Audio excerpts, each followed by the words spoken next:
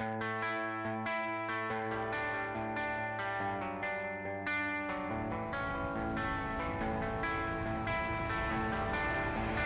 is it. This is the guy we've all been waiting for. This is something else, Steveson. Gable, Steveson, and I were teammates at Apple Valley High School for 4 years. His 8th grade year, he was second in the state. And from then on, it was winning. Well, you look at Gable Steveson, he is showtime.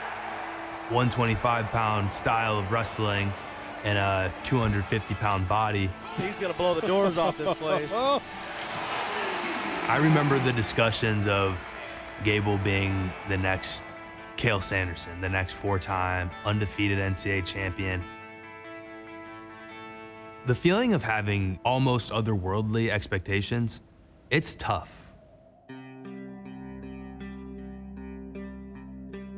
My story has been proving people wrong because I've just been behind.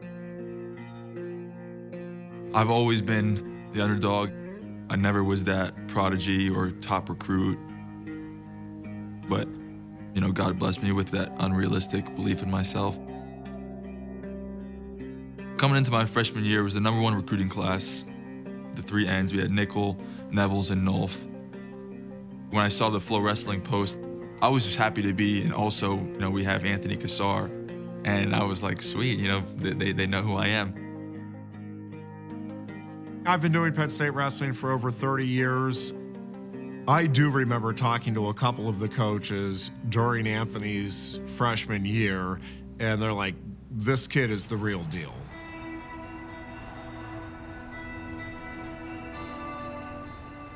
Going into the Big Tens, they're held in Minneapolis, Minnesota, in Gable Steveson's backyard. Drives through, and that takes care of business. Gable Steveson is riding a win streak dating back to high school of over 200 matches. And then he has just an unbelievable freshman season. Doesn't just go 30-0 going into the Big Ten finals, but he dominates everybody. The question is, can anybody keep it close? Very much looking forward to seeing how Anthony Cassar can do against the #1 ranked wrestler in the country. As a teammate to both these guys, it was such an odd feeling. It was cool, but it sucked. Here we go. What you would believe is the top test of the year for the undefeated true freshman. They made Gable out to be a god. But I said to Anthony, Gable is going to be a champion, but not this year. This is your year. I had my doubts as to whether or not Cassar could win. It was almost shocking that we were into the 3rd period and Gable Steveson had no takedowns on the board. You know, we were both actively trying to score, hand fighting hard, and then the 3rd period got a little crazy. Look at this mat return. Wow. Watching Gable pick up Tony like that, I look around at my teammates, I'm like, I told you this kid was good. He's made a statement, Jim. Yeah, he did. When Gable took Anthony down, I just remember saying a prayer for him, like, okay, like refocus. It was a similar feeling and experience that I've had with Anthony's matches, like, you gotta go, Ant. You gotta go. It gets down to about 30 seconds, and I shoot a double leg.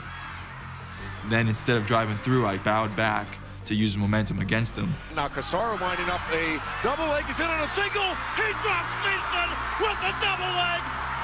Anthony Cassar with a 4-3 lead. I didn't necessarily like scream, but my eyes started to well because I really believed it was gonna happen. A gotta have it situation. Tony has to ride him out, Gable has to get away. He gets to his feet, and I go to mat return him, and he's so athletic that he kind of cartwheels over my body. Steveson tries to have him over. Cassar brings him back. They go off the edge with 2 seconds left. Oh, baby! Gable's nose is bleeding. And so I just gave him the Tony 2 fingers and told him to come back. Cassar waving Steveson back to the center of the mat. He says, come on, let's go. I remember thinking it was bold. I remember thinking like, wow, you're feeling really good. Wow. Anthony Cassar stuns. I don't know that I've ever felt as good for a wrestler than Anthony Cassar. That moment, just even in the moment, it's like, oh man, that was special. Anthony Cassar wins the Big Ten title. Cassar looks over, just that little moment of, yeah, I had it. I knew I had it. His mouth guard says it, champ. You are a Big Ten champion, slaying the giant to win the title. Over the past 5 years, I've worked harder and more committed than anyone, and I want it more than anyone.